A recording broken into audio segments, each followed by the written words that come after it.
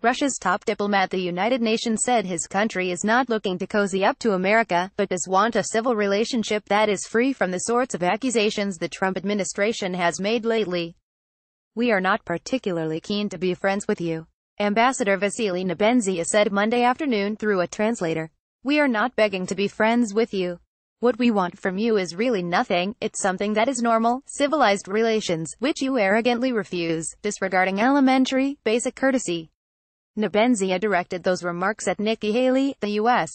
ambassador to the UN, during an emergency meeting of the Security Council convened in response to the latest alleged chemical weapons attack in Syria.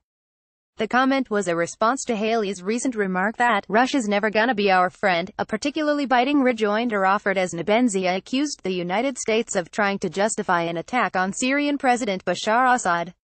"And you are misguided if you think that you have friends," Nebenzia continued in his remarks to Haley.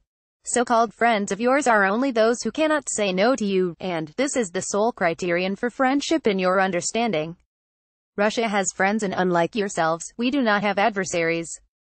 We do not view the world through that prism." Haley made the remarks last week during an event at Duke University.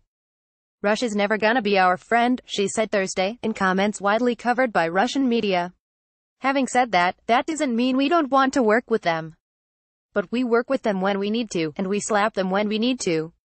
That's just the way it needs to be." Days later, President Trump and leading Western allies are blaming Assad, and, by extension, his supporters in Russia and Iran, for a chemical weapons attack that humanitarian monitors say killed dozens of civilians and harmed hundreds of others. "This is about humanity, and it can't be allowed to happen," Trump told reporters Monday. "If it's the Russians, if it's Syria, if it's Iran, if it's all of them together, we'll figure it out."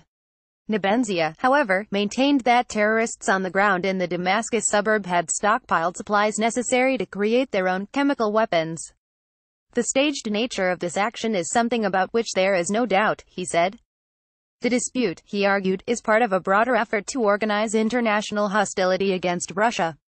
A broad arsenal of methods is being leveraged: slander, insults, hawkish rhetoric, blackmail, sanctions, and threats to use force against the United States," Nebenzia said.